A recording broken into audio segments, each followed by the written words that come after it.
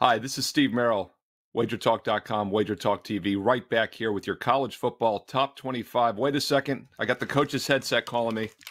Oh, no. Top 30 video. It's an ugly card this week, folks. There's only a couple games that even have top 25 teams. So I'm going to go a little bit deeper in the card for you. I'm going to look at top 30 matchups, and that gets us 5 games for this Saturday, October the 16th in college football.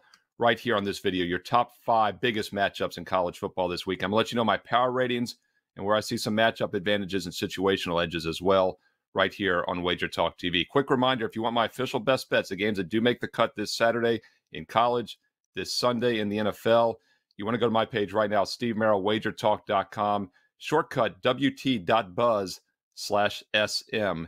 And while you're there, why not consider a direct subscription? In fact, I've got a fantastic 2-for-1 special right now. Get a full month of college and pro football for the price of one. Normally, it's $149 for college. It's $149 for NFL. With promo code COMBO30, you're getting a 2-for-1 special. You're getting both college and pro for the next 30 days for just $149 complete. That's right. Buy one, get one free. COMBO30, both college and pro football for a full month for just $149. Combo 30, Steve Merril, WagerTalk.com. Hey, look, there's only one big matchup this week in college football, and that's 2 top 11 teams, including the number 1 team in the country, and that's Kentucky at Georgia. So let's take a look at that game first. It's obviously the most high-profile matchup this week. Georgia currently about a 22.5-point favorite. That might seem like a big number against a Kentucky team that's allowing just 17.5 points a game, is allowing just 10 points on the road this season. But guess what? It's not high enough according to my power ratings. My numbers still say Georgia is vastly underrated, the number 1 team in the country for a reason.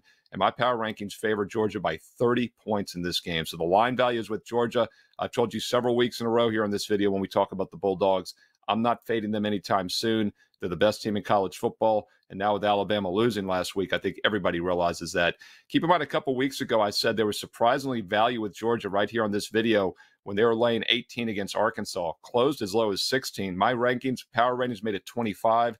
They go out, they win 37-0. Last week here on the video, I told you the line was pretty much spot on. I made the rankings around 15, power rating around 15.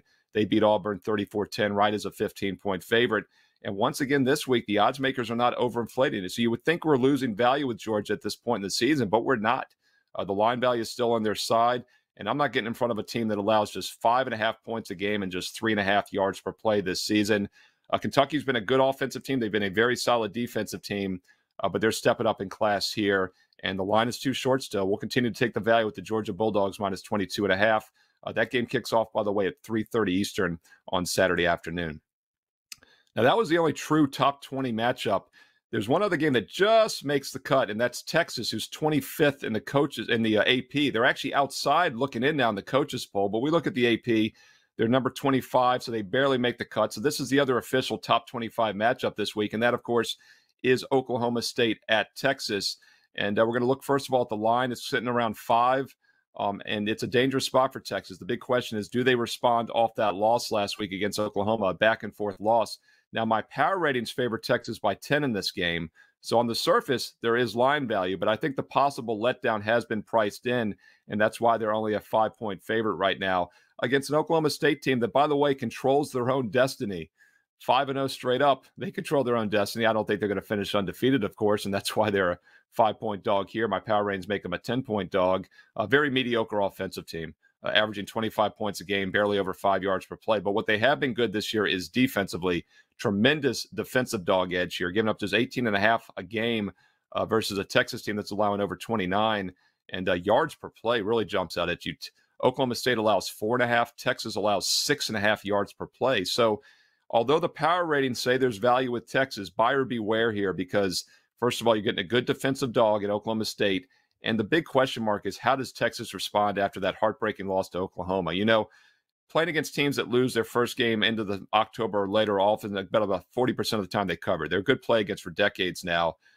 Texas lost early at Arkansas. That didn't knock them out yet. And in fact, had they won against Oklahoma last week, they were back in the driver's seat for a chance at the playoffs. Now that they've lost that second game, they know their season is really over. And often teams come out a little flat. So although the power ratings do favor Texas here, minus 10, be careful, because the little elves that live in my computer, they don't take in situational analysis. We do that on the side. We look at these numbers, and then we look at the fundamentals and the situational setup. Power ratings favor Texas, but the situational setup definitely looks like it favors Oklahoma State in this game on Saturday. That's an early kickoff also at noon Eastern. Another reason to be a little careful with Texas there. They might come out flat in that early start. Now, once again, those are your 2 official top 25 matchups this week in college football. Don't forget, if you want my official best bets, go to my page at WagerTalk.com, Steve Merril. I'm going to give you 3 bonus games here in which we have top 30 matchups. And once again, if you want to go to my page to get my best bets, check out promo code COMBO30, COMBO30, COMBO30. Gets you football, college, and pro, 2 for the price of 1, $149 for an entire month of college and NFL combined. COMBO30, Steve Merril, WagerTalk.com. Use the shortcut WT.buzz/SM.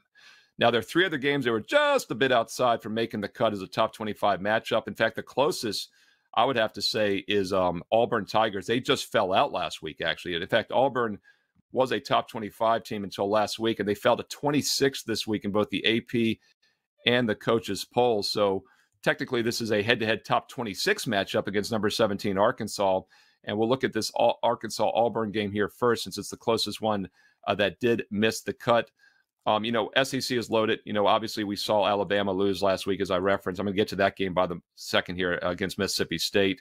Arkansas is a team on the season that's 4-2, Auburn 4-2. So both of them kind of know their seasons are over. They're both coming off that second loss last week. I joked here when we looked at the Ole Miss and Arkansas game last week, I called that the letdown bowl, is which team was going to have a bigger flat spot after losing to Bama or Georgia. Well, I guess it turned out here that the flat spot last week in that game, at least from the final score, was Ole Miss, or Arkansas rather, because they lost 52-51. But it was a back-and-forth shootout. And now that Arkansas is coming off back-to-back losses, including a high-scoring shootout with 103 points last week, you got to be very careful with them. However, there is some line value in this game. My power ratings favor them by about 6 points in this one. Current line is only about 4. So I do think the odds makers, once again, have correctly priced in the possible flat spot for Arkansas in this game. I make it a 6-point line. Current line is only 4, but once again, really dangerous spot for Arkansas after those back-to-back losses, including a high-scoring shootout. Auburn, of course, coming off that loss to Georgia, as I referenced earlier. No shame in that loss. It is their second of the season, though, after losing to Penn State earlier. So both these teams in potential flat spots. Dangerous game. Power ratings favor Arkansas by 6. Current line is 4. And that's an early kickoff, by the way, at noon Eastern on Saturday. Hey, let's stick in the SEC once again. Third game in the SEC this week for this video. And this is another one that just missed the cut. Not because Alabama lost. They're still obviously a top 5 team. But because Mississippi State's a little bit on the outside looking in right now in the rankings. But unlike Auburn, a team that fell out of the top 25, Mississippi State is starting to inch their way closer. They're currently about 29th in the polls if you look overall, and they're creeping up a bit. And, of course, part of that reason is because they did have the big win against A&M a couple weeks ago, which is looking even stronger now that A&M beat Alabama last week. And this is an interesting scheduling setup here. First of all, my power ratings favor Alabama by only 16. The current line is 17. So on the surface, there's about 1 point of line value with Mississippi State, and 17 is a key number.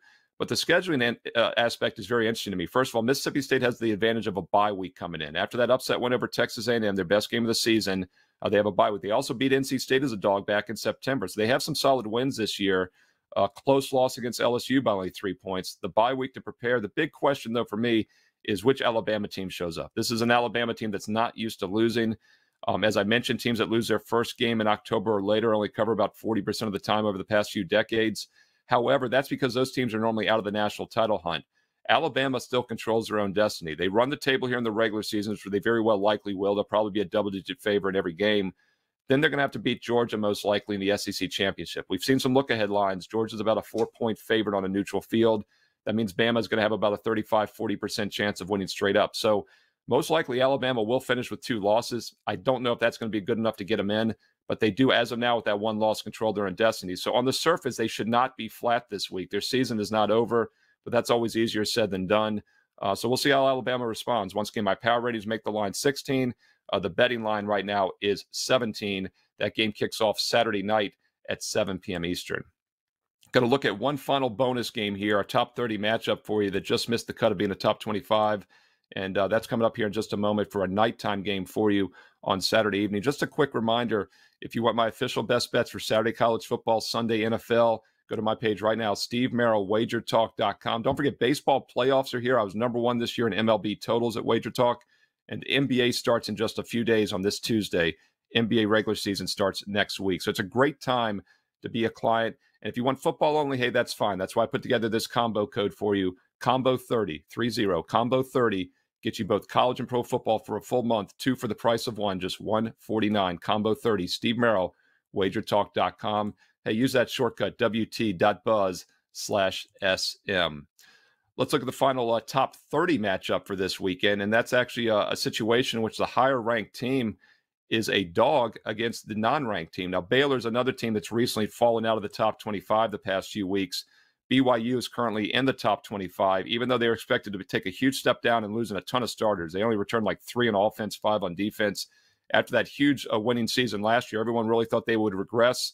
5-1 straight up, just like Baylor, so they haven't. They're only 3-3 against the spread. Baylor, surprisingly, is 4-2 against the numbers. They've actually had the better point spread numbers this year.